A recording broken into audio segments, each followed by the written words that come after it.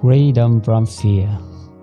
If guilt is looking in the ritual of our birth and seeing only the two back brick we let, then fear is starting at the ritual of our fortress and seeing only what might go wrong.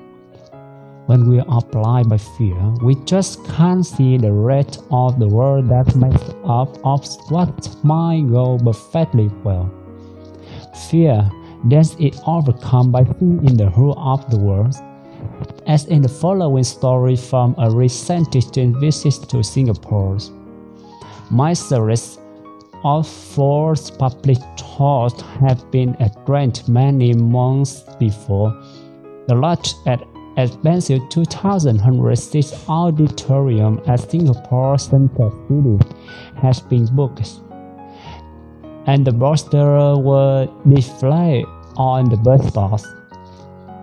Then came the crisis of SARS, service acute respiratory syndrome. When I arrived in Singapore, the schools were all closed. Apartment blocks were quarantined, and the government were advising its people not attend any public gatherings. Fear was bad at that time. I was asked, should we cancel? That very morning, the front page of the daily newspaper, one is in large black figures that 99 Singaporeans were now confirmed with SARS. I asked that the current population of Singapore was. It was approximately 4 million, so I remarked, and mean that 3,999,901 Singaporeans haven't got SARS. Let's go ahead.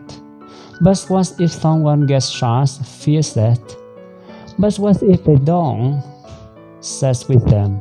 And wisdom has probability on its side.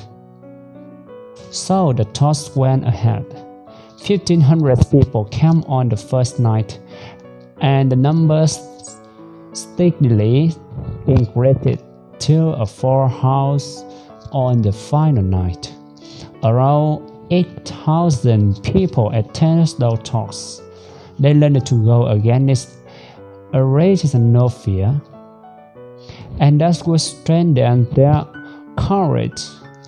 In the future, they enjoyed the talk and left happy, which means that their virus-fighting immune system has been at hand. And as I emphasized at the end of each talk, because they learned as my funny stories, they have exercised their learned and they strengthened their respiratory system. Of course, not one person from those audiences was such. The possibilities of the future in the infinite. When we focus on the unfortunate possibility, that's called fear. When we remember the other possibilities, which are usually more likely, that's called freedom from fear.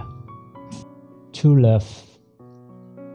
The trouble with romance is that when the fantasy is broken, the disappointment can badly hurt us.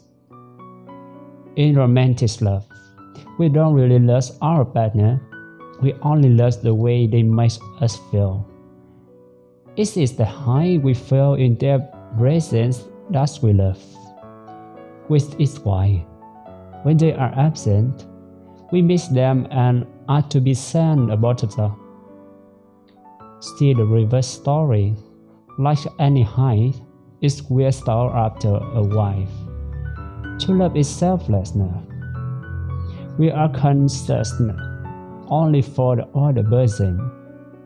We tell them, the door of my heart will always be open to you whatever you do, and we mean this. We just want them to be happy, to love erase. Many of us like to think that our special relationship is true love, not romantic love. Here a test for you to discover which type of love it is. Think of your partners, picture them in your mind. Recall the day you came together and wonderful time you have enjoyed everything. Now imagine receiving a letter from partners. It tells you that they have fallen deeply in love with your best friend, and the two of them have run away to live together. How would you feel? It is worth true love. You would be thrilled that your partner has found someone even better than you, and is now even more happy. You would be delighted that your partner and best friends were having such a good time together. You'll be ecstatic that they were in love. Isn't your partner's happiness the most important thing in true love? True love is rare. A winds were looking through the palace window at the Buddha walking for alms food in the city.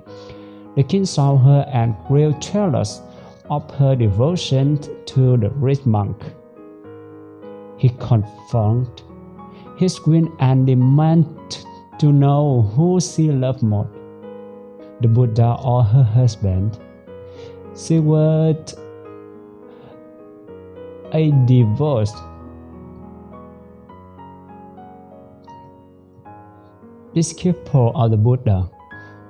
But in the old days, you had to be very careful if your husband was the king. Losing your head means losing your head. She kept her head and replied with searing honesty, I love myself more than the both of you.